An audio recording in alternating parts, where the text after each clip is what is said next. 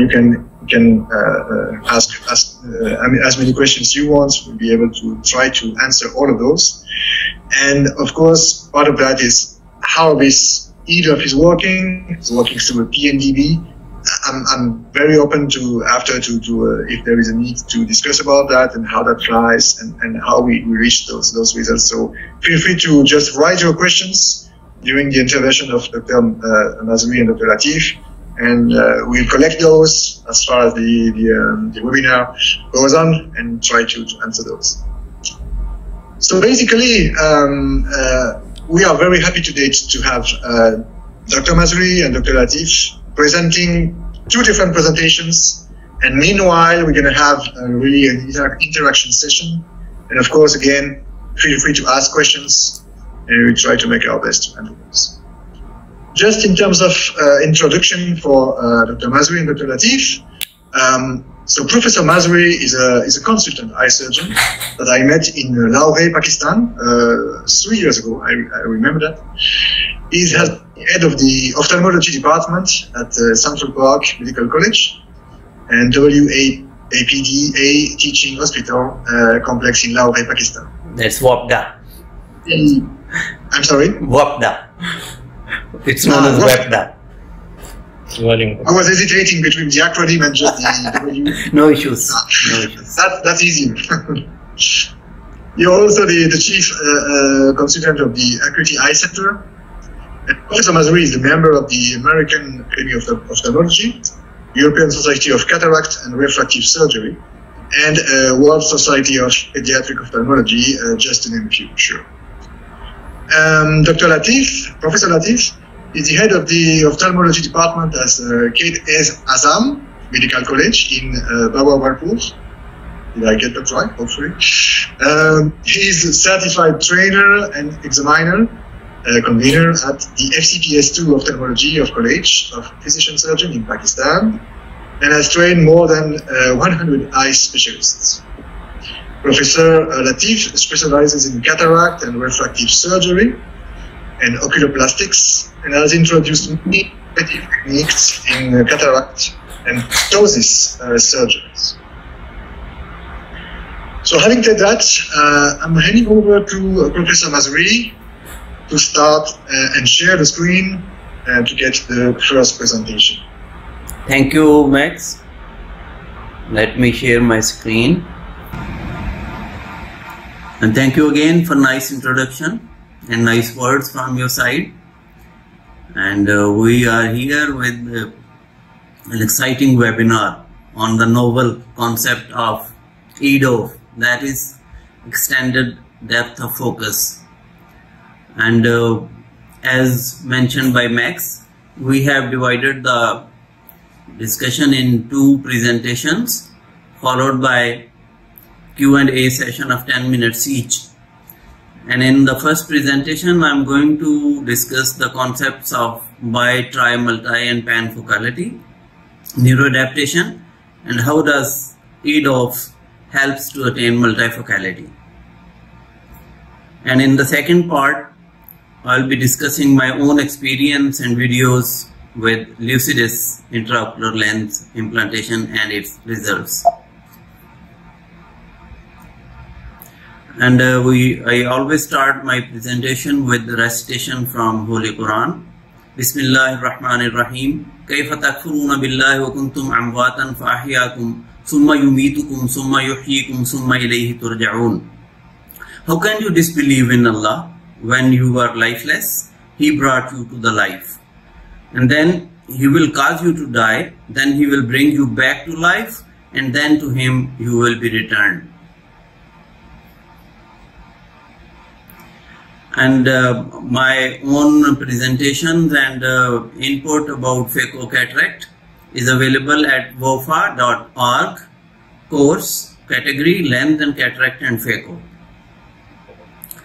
And during the presentation, I will giving you little glimpses of my poetry. I write in Urdu, and we have translated an Urdu poem, Asrar-e Mohabbat, with the name of Mystery of Love. And after every section, you will have one stanza for change of taste. The agenda for today's discussion is I have divided the discussion into 5 sections. The first one is the concept of lower and higher order aberrations and asphericity. Then we will be discussing the neuroadaptation and its relationship to dysphotopsias and focality of IOLs. Then it will be followed by discussion on bi, tri, multi, progressive focality, panfocality and EDOF. And then we will be looking into details how does EDOF helps to attain multifocality and what is instant focus technology. And the final section of this presentation will be patient selection and counseling, and that will be taken up by Professor Ejaz Latif at the end of the discussion. So here we come to the first section. Now, transparency of ocular media is very important, and then even if it is transparent, there are certain aberrations whenever we talk about an optical system. There are lower order aberrations we all know very well, and we all know very well how to deal with them. That is myopia, hyperopia and astigmatism. Myopia and hyperopia are taken care of by accurate biometries, and astigmatism is taken care of recently by toric IOLs. Whereas higher order aberrations are the spherical aberrations like comma, trefoil, and they are largely dependent on the pupil size. Then they give rise to hazy night vision, loss of contrast, halos, and around the bright light sources. So these are the higher order aberrations, and once we talk about the eye's optical system, we have to take care of the lower order aberrations and higher order aberrations to give patient a good visual experience post-operatively. Lower order aberrations are about 90% of the population they are there, and the higher order aberrations contribute 10% of the this incidence. And there is a concept of spherical aberration. There is paraxial ray parallel to the principal axis, and it comes to focus at a paraxial focus like this. And once from periphery of the lens, this ray is focused in front of the paraxial focus, this is positive spherical aberration. And if this ray is focused behind the paraxial focus, it is negative spherical aberration. So here is a paraxial focus, the ray focusing in front and ray focusing in behind.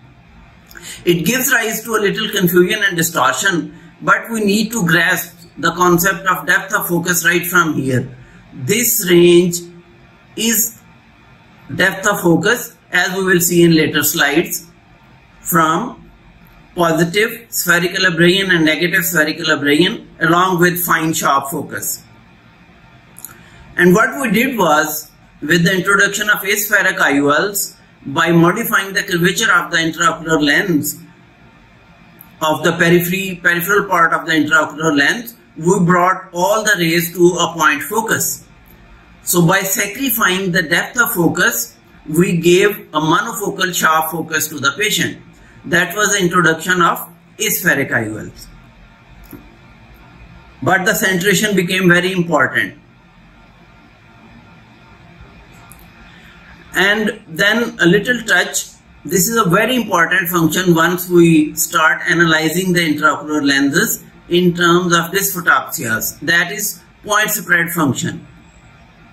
It describes the response of an imaging or an optical system to a point source or a point object, and the result may be a very sharp point or distortions like this. And this is how the lenses are graded by modulation transfer function, which is based on point spread function. A good quality lens will produce the gratings as clear as object. Then there is fair quality lens, and then there is poor quality lens. And the concept of depth of focus, as I mentioned earlier, once you see the spherical aberrations, here you see there is a lens which is focused on a distant object, and it is, for example, it is an aspheric lens. So it has no option for near vision or intermediate vision. So depth of focus is lost. So if we are able to design a lens, or like the accommodation plays the role in natural eye, the near, intermediate and the far both are all are in focus, then we say this is depth of vision or depth of focus. So that ends the first session, and as I mentioned, here is mystery of love.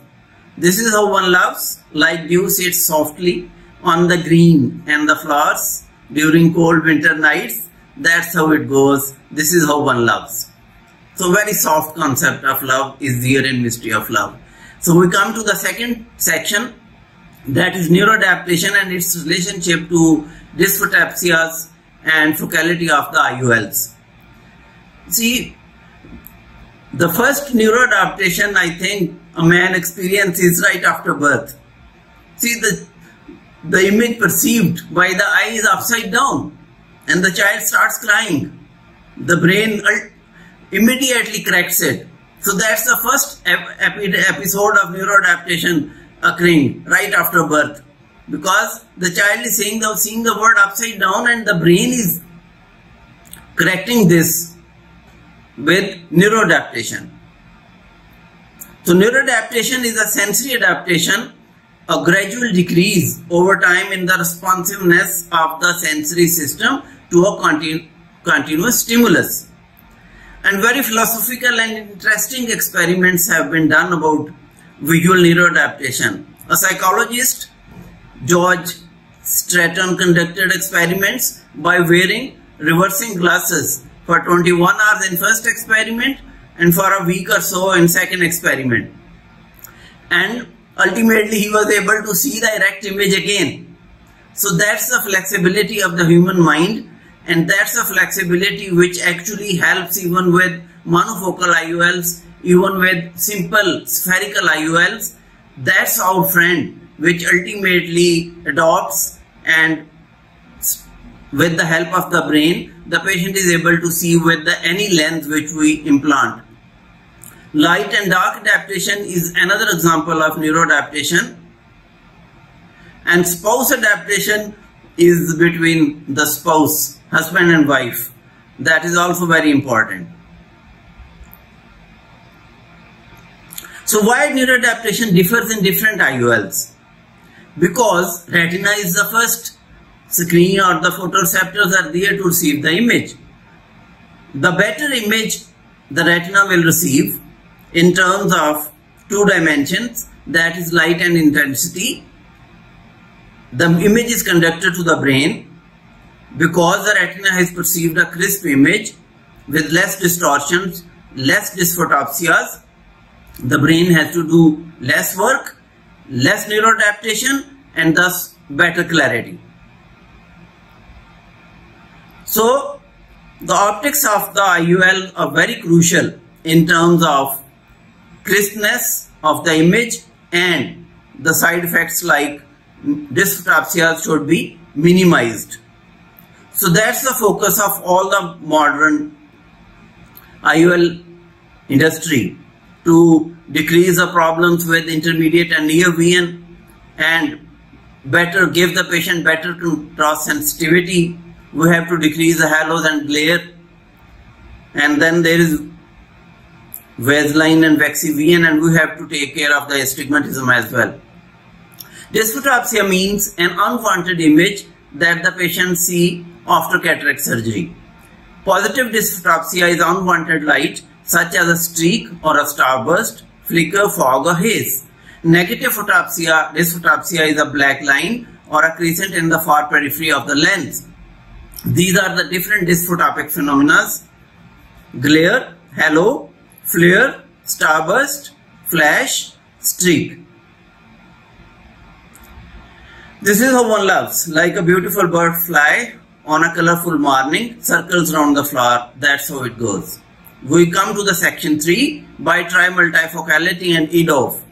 You see, the monofocal lenses are there with single focus, then came the bifocal lenses, and really now the focus is on trifocality. And then there is a lens available with the name of panfocal, and then comes the EDOF. Refractive lenses have been discontinued because of their dysphotopsias and associated issues, and diffractive lenses are there in the market like bifocal lenses, Acrisoft Restore and Technis, trifocal lenses, Fine Vision, Atiliza and Ray 1. Then the Alcon has got PanOptics, and recently Medicontour has come with trifocal Liberty, and Symphony lens is also there, and there are various companies are coming with the EDOF technology as well. But problem with, here are the examples of these trifocal lenses. You see, all of them have got rings and steps, and these rings and steps lead to ultimately some loss of light and dysphotopsias, which gives rise to reduced depth of focus, light energy is unevenly distributed, loss of contrast sensitivity and dysphotopsias. EDOF design is a novel concept which, by inducing spherical aberration, or like PNDB, by introducing a spherical button in the center of the lens, confers the depth of focus to the lens. As you can see, this is a novel concept of SAV IOL. By introducing an aspheric button in the center of the lens, PNDB beam is provided, which is pseudo non-diffracting beam, which provides the depth of focus for near to intermediate range to the patient, and it's unique with SAV IOL, and it gives the patient the more characteristic about this PNDB and depth of focus with SAV IOLs is that it is aimed at near and intermediate vision.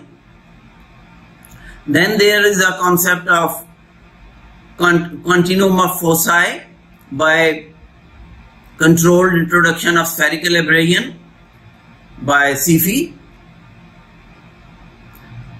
and we are still far from creating a perfect multifocal IOL. So how does EDOF helps to attain multifocality? See, it is a monofocal lens, only single focus, then there is trifocal lens, but there are gaps left which trouble the patient in the end. And what does EDOF do? It, by extending the depth of focus, it gives patient wider spectrum and freedom for near to intermediate vision in case of Lucidis IOL. Like this. Here you see, this is the range of clear vision or focus to the patient provided by this concept of EDOF. And as you see, in normal diffraction beam, the beam comes to focus and then diverges. Whereas in this patented unique concept of pseudo non-diffracting beam, by controlled introduction of asphericity, you don't let the beam cross and you make it travel in such a fashion that there is a continuum of clear focus which provides the depth of focus or the range of clear vision to the patient. That is PNDB. Instant focus is a unique optical technology designed to replicate the accommodator function of the natural lens, and that is introduced by SAV IOL. And pseudo non-diffracting beam we have already discussed. And here you can see again a wavefront is here, there is an aspherical button, and here is the construction of the pseudo non-diffracting beam, that is PNDB, giving rise to extended depth of focus. And this is an animated concept of the same extended depth of focus by PNDB, pseudo non-diffracting beam. It is passing and a range of clear foci or the depth of focus is provided to the patient. So that ultimately this leads to continuous vision from near to intermediate, and the gap between distant and near vision is reduced. It allows the patient to receive a full spectrum of vision. In vivo analysis of multifocal and EDOF technology IOL was performed by David J. Apple, and he reported better range and depth of focus with EDOF IOLs as compared to diffractive trifocal IOLs. And at the same time, with dysphotopsia simulator, the researchers reported that lesser dysphotopsia was noticed with EDOF IOLs as compared to diffractive trifocal IOLs. And with this, we end our section and move to the next section. And next section is patient selection and counseling. And this part of the discussion is going to be taken up by Professor Ejaz Latif, and I am going to skip these slides. But before ending the discussion of this part 1, here is the stanza of The Mystery of Love. This is how one loves. Dear Mazhry Sahib, love ain't done, love just happens. That's how it goes. This is how one loves. Thank you for your attention.